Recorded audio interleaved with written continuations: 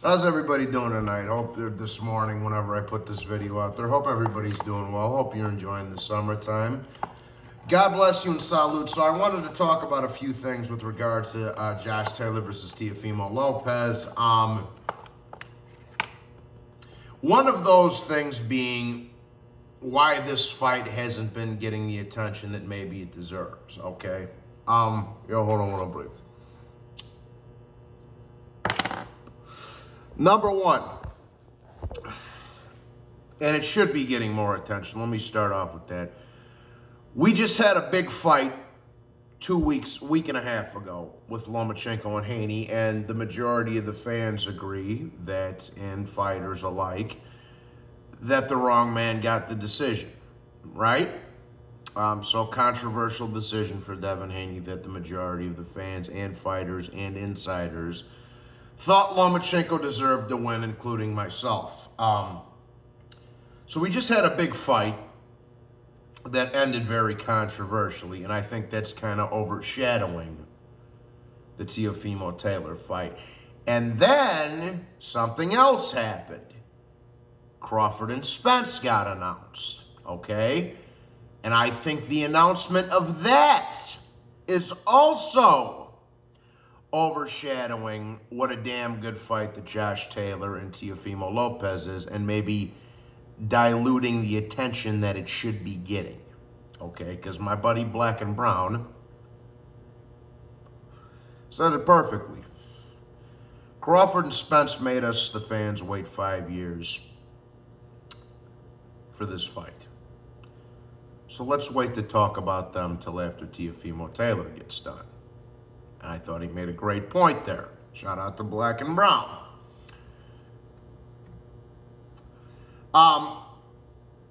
Another thing. So you had a big fight, a big lightweight undisputed fight that ended very controversially a week and a half ago. I think that kind of spilled over into what should have been the Taylor and Teofimo ongoing talks, okay? We all know Loma got robbed, but that's neither here nor there. We're here to talk about Taylor Teofimo. Then, when you double up on that with Crawford and Spence being announced, it's almost getting overlapped in two ways. One from a big undisputed fight that just happened and ended controversially, and with the other, with another big undisputed fight just getting announced. So it's kind of getting overlapped from what just happened and what's coming up shortly in the next couple of months.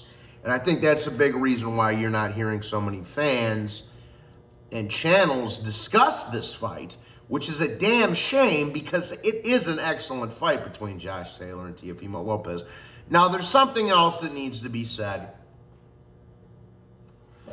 This fight would have been getting a lot more attention if it was 2 years ago, but like I say, most credible people had Josh Taylor on their pound-for-pound list at one point or another. Some still do.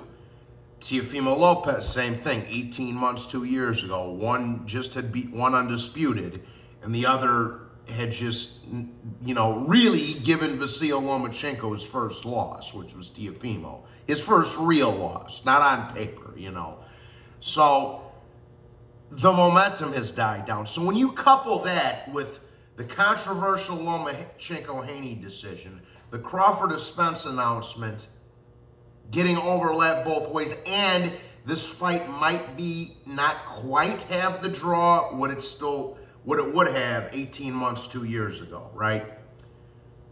But it's still an excellent fight, and more people should be talking about it. Now, there's another thing that I think people are forgetting about. I don't think either one of these guys are on Top Rank and Bob Arum's good side, okay?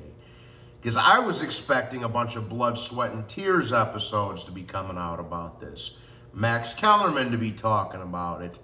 It getting promoted a little bit more heavily, but none of that happened. And I think that is because maybe neither one of those guys are on Bob Arum and Top Rank's good graces. They're in their good graces, right? I would say more so towards Teofimo, especially with what he's just recently come out and said. When he was talking about the whatever. And he said, this is my last fight on ESPN. I'm sick of this shit and blah, blah, all that other crap that he was talking about. So, and last time he did that, he went over to the zone and got whooped on by Kambosos. Right? So, those three factors. We just had a big fight, and a big undisputed fight, and controversially. 2, we just had another big undisputed fight get announced with Crawford and Spence.